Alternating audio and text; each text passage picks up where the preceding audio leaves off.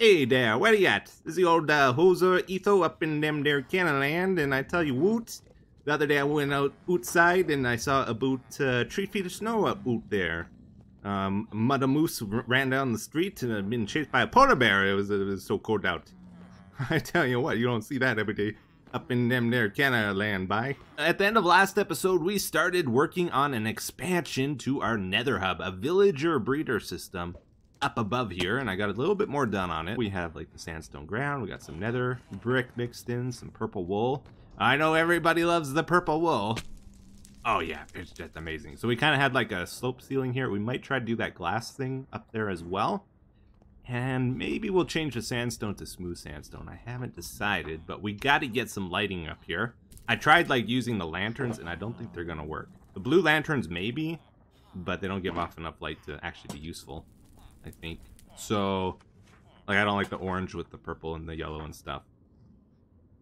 Maybe it's not the worst thing in the world. I don't know. Kind of like what we did below is we had some purple glass in the walls in places, and I think we'll do something similar, either full block or I got some panes as well. And then I think we'll just hide lighting behind these. Probably 2 blocks up so you can't see it at all. I think if it's over here, that wouldn't look as good. Yeah, I don't like that. So we gotta get it at least a block higher. Maybe we'll just like punch holes all the way down here. That could look cool too. Oh, you see that? They just woke up. Alright. Oh, snappers. We got this place all put together, and it's very similar to the hub below. So we got, again, that nether brick. We got the glass in the ceiling. And up in the middle there is my minecart elevator to get on top of the bedrock, so we kind of have to leave that there. Oh, that's a lot of villagers, isn't it? Might have got a bit carried away with the number of beds and stuff. We'll probably start shipping these guys out to other places in our world, and then I won't refeed them for a long time until population drops down to like 10 or so. So yeah, the idea is if we need a villager now anywhere in our world, we got these drop chutes on each of the 4 tunnels. Maybe we'll put them in a minecart. They won't take fall damage that way. All right, everybody. Well, I think our plan for today is just to do a bunch of random stuff around our world. As my fancy way of saying I don't have a plan. But no, I got like 100 things on my list I want to do, and most of them aren't really... they're just like random little projects. So I recently have been like making a bunch of mini farms in creative. And one that I thought was pretty good was a cocoa bean farm I did. So I want to add that into our world for brown dye. And let's just build it together here really quick. This is going to be for the storage.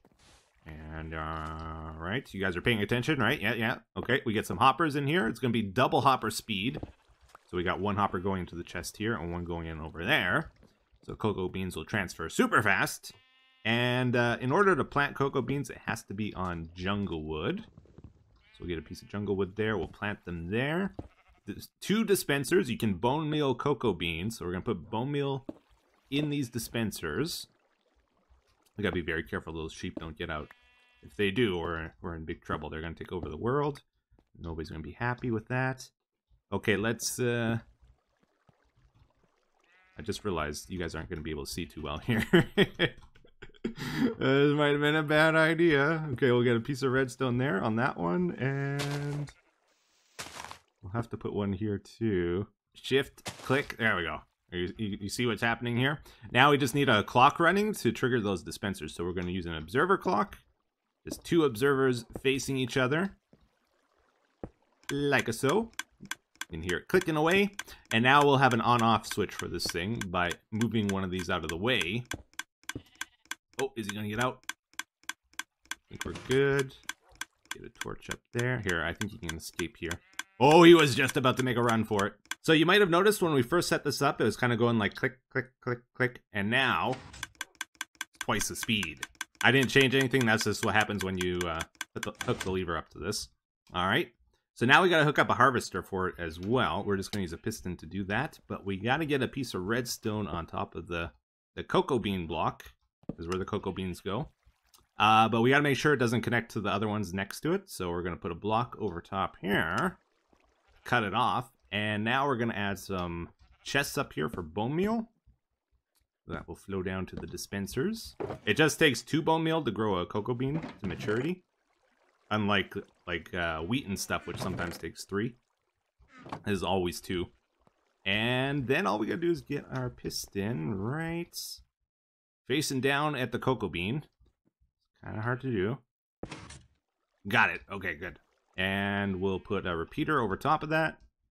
And break our lever for now. The lever was just there because it's annoying.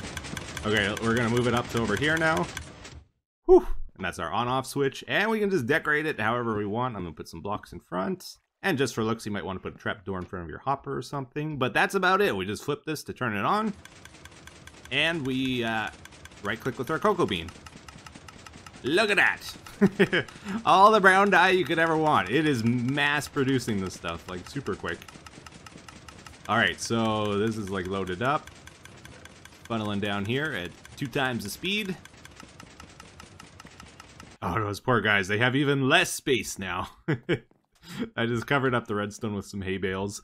We're going to head over to the end now, and I got a bit of a weird project I want to do over there. So let's take our ender porter.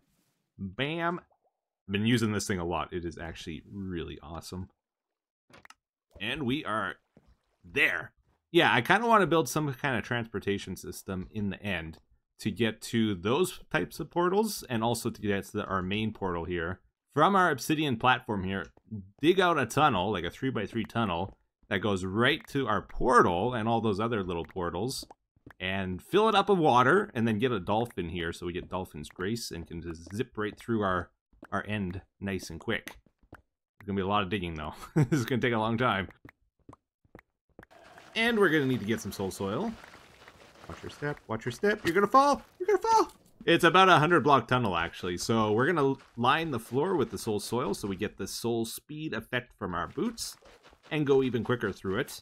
Okay, I think we're ready to start flooding this thing, so let's get doing that. Just have to go all along here with our water.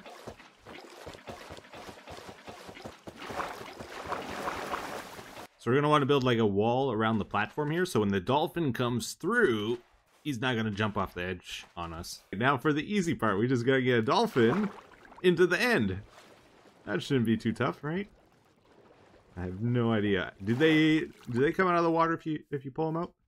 Oh yeah, no problem. No problem. So we're about 200-300 blocks away from our stronghold base, actually. Now we gotta make sure, this is a little bit confusing, but they will die if they stay in the air too long, and they'll die if they stay in the water too long. So they kind of gotta alternate as we go here. We got, I think, 2 minutes, though, that they can stay out of water. Woohoo! I'm gonna name you Speedy. Okay. I think we're ready to go, Speedy. Let's do this. Give him a slow falling potion. What do you guys think about this idea, by the way? I was thinking it might be cool with the 1.17 update. With the lightning rods and stuff. What if they make it so that charge creepers drop TNT? Huh? So that'll give a reason for like actually wanting to use the lightning rods and like setting up a charge creeper farm and farming TNT from them. I think that could be pretty cool. It'll kind of also help solve the whole TNT duping glitch that they still haven't fixed, because I don't think they want to, because there's no replacement for it in the game. That'll be a way of getting the TNT, and then they just need to add a way of moving TNT. Anyways, we are about here, Speedy. Oh, I'm sorry. Here, let me guide you through. You gotta be quick, we're running out of time. I know you're excited to see outside of the ocean and stuff, but we gotta go here. Oh man, I think we're running out of time. Come on, Speedy, go in. There we go, we got him. I'm gonna flood it as soon as I go through, I think. Oh, he went in. Okay, cool. This is tricky. Okay, I'm gonna give him some water. Oh yeah, that's what I should do. I should just use the water to get him where I want him. All right, Speedy. Okay, we got the glass there. Good, good, good. We're gonna block this. Okay, he's trapped, and now we. Oh, I killed the water. Oh no, I didn't. Okay. Whew. We need that water. Okay, now I'm gonna add the water right there. Bam! We got Speedy in place. So as long as he's in a bubble stream like that, he will never suffocate. Otherwise, like, if you just leave them in water, they'll die. If you leave them in air, they'll die. So when I was cleaning up, a block went in there with them. And I don't know if he's refreshing the despawn time on that every time it, like, goes to his nose.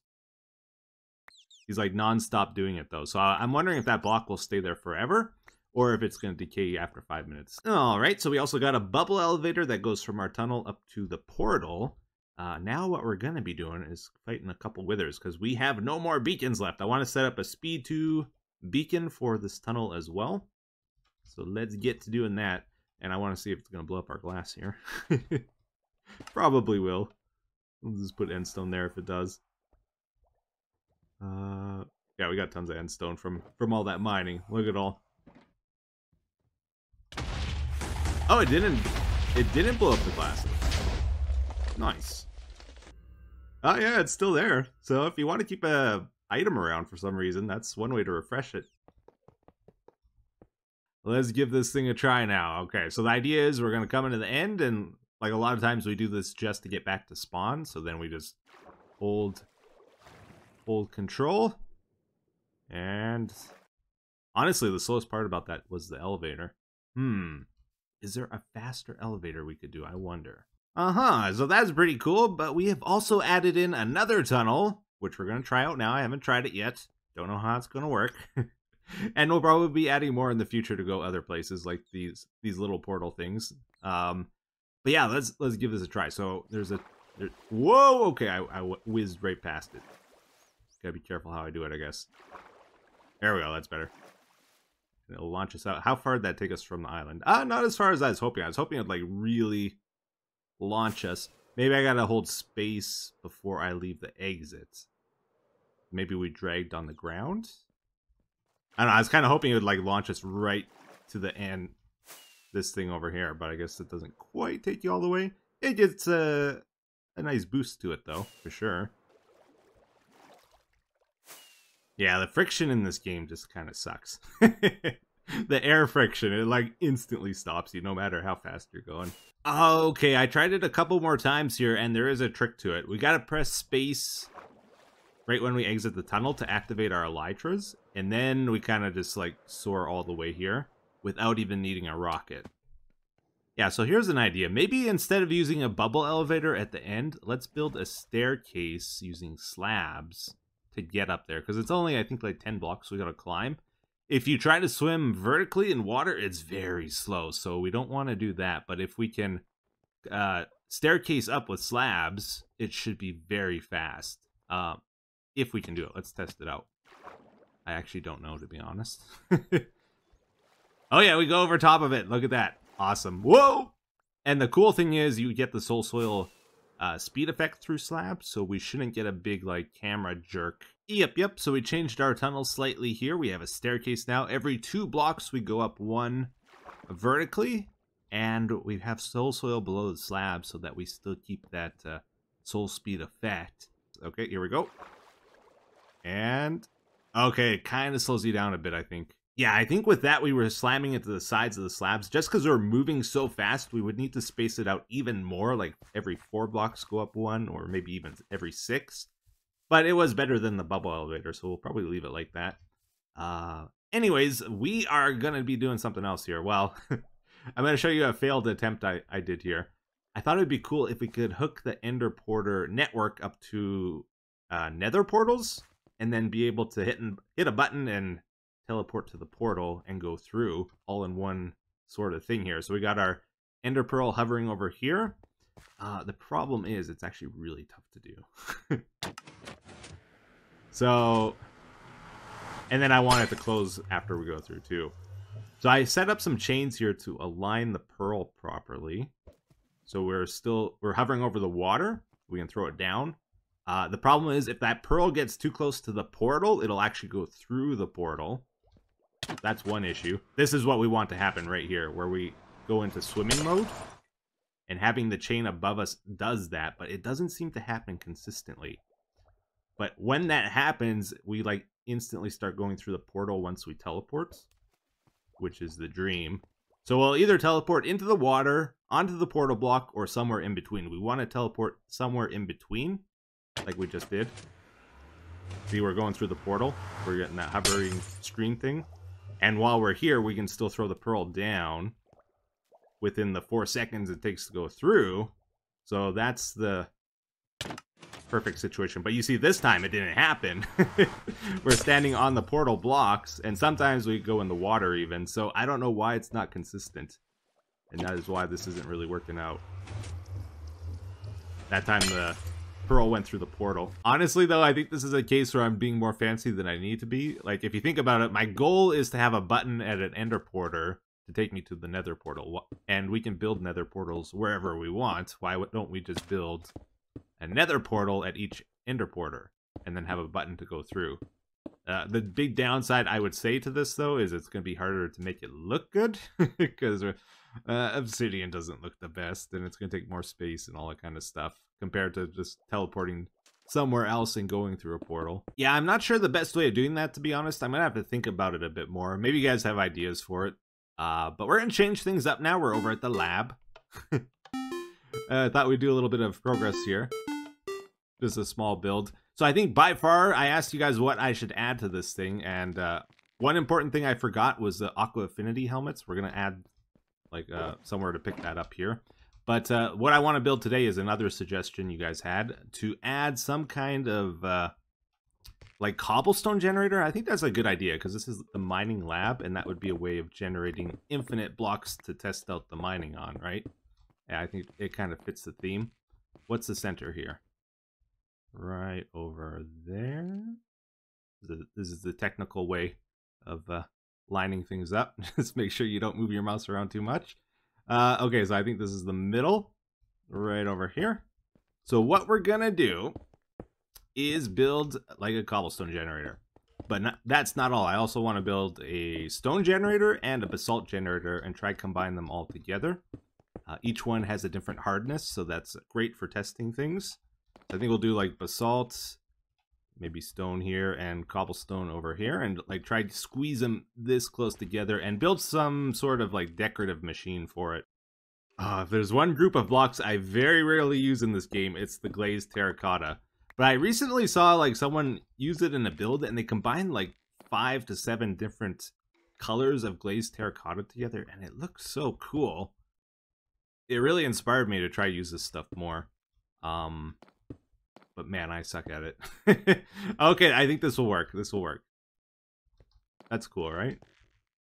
It's an odd number, right? So we gotta do something weird with it. This stuff works best when you're working with even numbers, because it's like 2x2 patterns. Yeah, okay, let's do it like this. We'll get the donuts then. I think that'll be good. Yeah, okay, I'm happy with that. Maybe let's bump this back one more block, actually. Okay, well, we got a basic shape for our machine figured out now. We'll have to dress it up a lot, though. I'm going to add a border around here. The idea behind the magma blocks is like kind of like in a metal factory when they're extruding metal. I want to make it look like we're squeezing this through a die. And it's like heating up the area around it, you know? We're going to add some signs above this probably with their hardness levels and stuff like that. I want to get some pipes running into here with water and lava, and also like some campfires to make it look like it's smoking or steaming. But before we get to fully decorating this thing, let's actually make sure we can do the redstone part of it. Usually when I do redstone, I figure out the interface first, so we kind of got an idea of what we're doing now. And then you do the redstone, then you do the final detailing. Okay, so, because sometimes like you'll do the redstone and you'll figure out, oh, I need more space than this or something, and then it's like impossible to make it work. And if you've detailed everything, that's all just wasted effort then. Okay, so we gotta get soul soil below, we gotta get ice, we gotta get lava on the other side. Our piston over here. Okay, that's basalt done. Now we gotta do cobblestone. Okay, so we built another smart piston over here. We're going to have water next to the note block. It'll go down. And then we're going to make the lava flow into that. I think we can break this now. I hope. Okay, I made cobblestone. Yes, yes. And then for the stone one, it's going to be a bit more tricky because we can't do the note block smart piston thing. What we're going to do instead, we got a observer down there. It's going to try to detect when the water disappears. So if the stone appears, the water will disappear and it'll make the piston extend. Is the thought anyways. Let's see if it actually works. Okay. That shuts off the water. Oh, it pushes twice. It seems to be fine though. Oh, snappers. All right, everybody, check it out. We got her done. We worked out the final details on this thing. So we got a lava pipe flowing into one side. We got a water pipe into the other. They combine together to make the different stones here. Put some orange glass on the lava side, blue glass on the water side. In the middle, we got brown glass. And in the back there, we got some campfires with the smoke or the steam rising up. Just put that on top of our redstone. Seems to work okay. And yeah, that's about it. These are supposed to be like pressure gauges and stuff. I don't know. I'm not the best with like imaginary details. We got some vents in the back here with the blast furnaces, and yeah, all in all, I'm pretty happy with it. It felt pretty lonely on its own, so I added in some more of these column things as a color contrast and to bulk it up. We got nether brick in the back there like we did over there to keep it consistent. And all in all, seems to be good. So when we mine these out, they'll start auto-producing. We can test out our tools then. This one's working, right? Yeah, okay. Got worried for a second there. This is very slow. Anyways, it's kind of like a gimmicky, fun little build, but I enjoyed doing it, so I hope you guys liked it too. But anyways, guys, I think it's about time we wrap up for today. So the comment says, "Hey, Etho, I noticed that you explained the mechanics of Minecraft, like the speed potion trick and things like that. I really appreciate these things because they make me better at the game. On with my question, why did you start doing this?"